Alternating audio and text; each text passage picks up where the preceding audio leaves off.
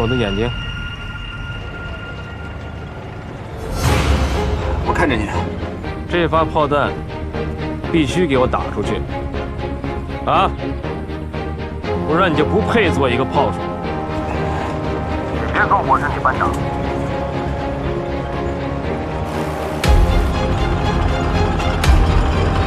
还有20米。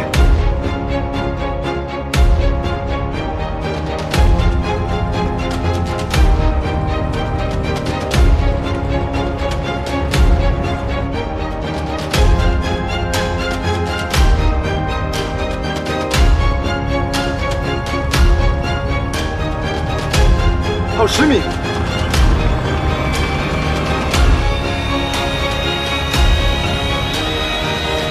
进入到射击范围。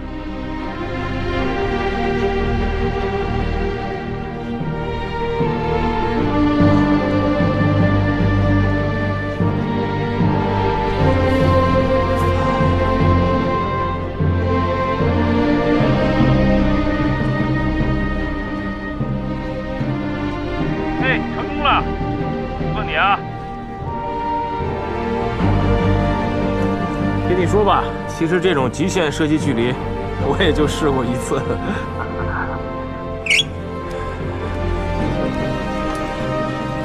班长，你让我在车里待一会儿，我先别出来。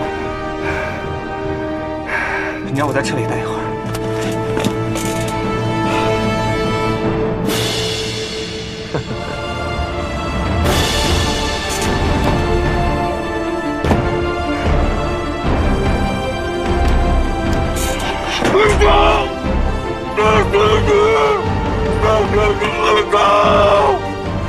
哟，怎么了这？哭了？行了，别说这没用了啊！来点实际的，到超市给我多买点东西，啊，挑贵的啊！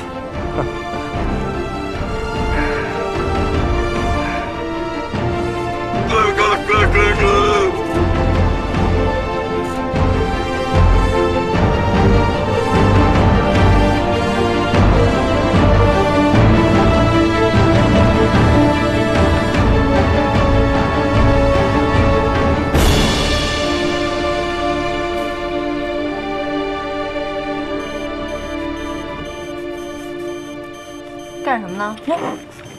班长，那个我在尝试联系965车组呢。我是说检查无人机定量，都报警了。啊，是的。黄小萌，你知道这次情况有多严重吗？班长，那个一切都在我的掌控之中，我有信心。这是你有信心的事情吗？你的1号机飞离营地5公里，失去控制怎么办？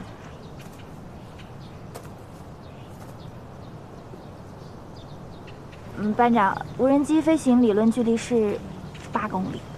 你还嘴硬，一会儿看不见你就要上天是不是？试飞阶段能这么冒险吗？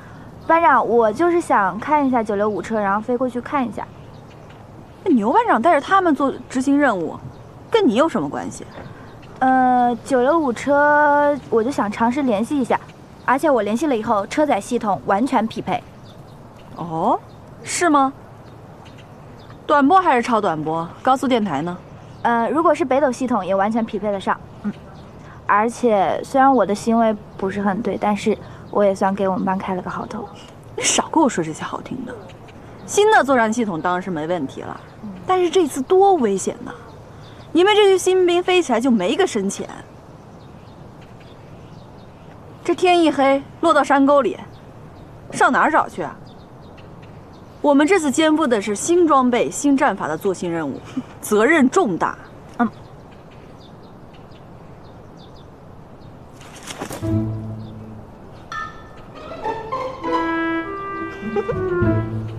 你干嘛呢？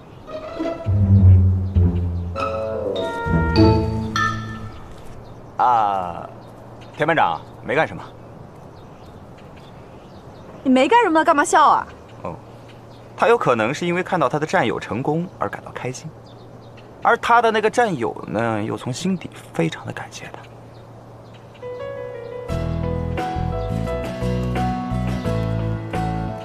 说什么呢？一句都没听明白啊！那个班长，你不用听懂那个，你刚刚讲什么呀？您再说一遍，我都听着呢。我刚说哪儿了？你刚才说，班长，开饭了。行吧，先吃饭吧。谢谢班长。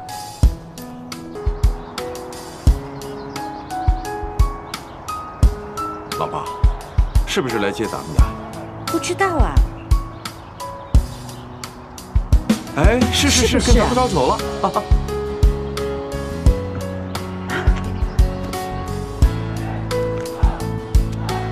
他们是侦察通讯连的探亲家属。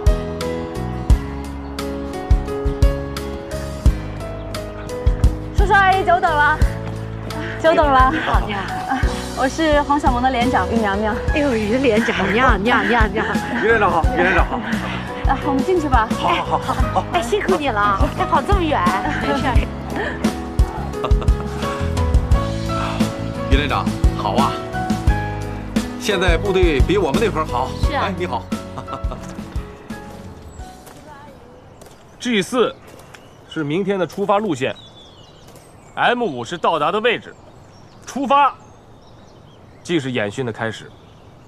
到达 M5之后，装甲信息车、无人机升空。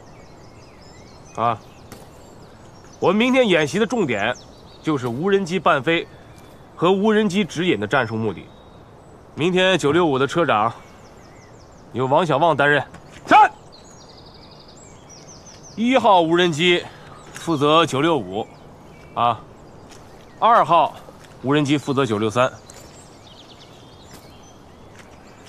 同志们，我们要演练的新战法，也是我担任士官长以来第一次带队驻训。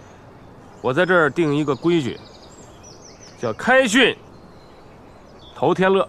报告，讲。开训头天乐啥意思啊？头天乐的意思就是第一天出现问题了，暴露问题，只要事儿不大，我不追究了。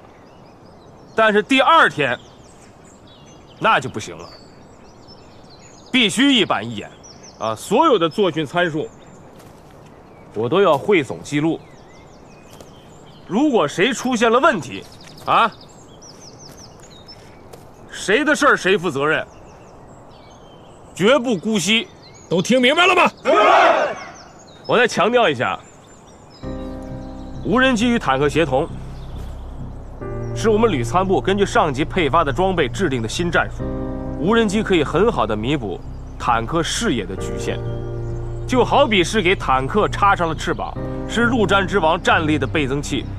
我希望侦察通讯连和坦克连能够紧密配合，互相包容，本着求同存异的态度，圆满的完成明天的初次演练。